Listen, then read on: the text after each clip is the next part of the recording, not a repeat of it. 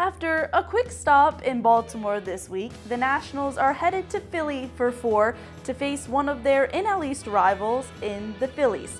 Hi everyone, welcome into the PNC Digital Desk presented by PNC Bank.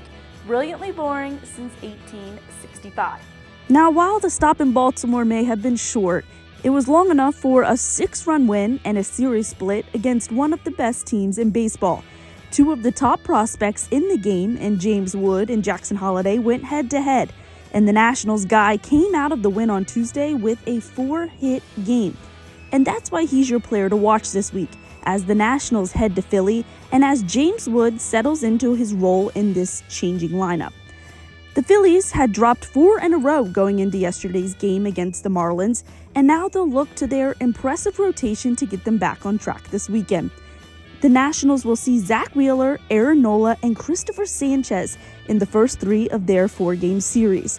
Wheeler, who takes the mound for the opener, is tacking on another outstanding season to his career. He carries a sub-3 ERA into tonight's start and hasn't gone fewer than 5 innings in an outing since mid-June. He'll face Mitchell Parker, who hasn't given up an earned run yet this month, bouncing back successfully after his rough start against the Padres.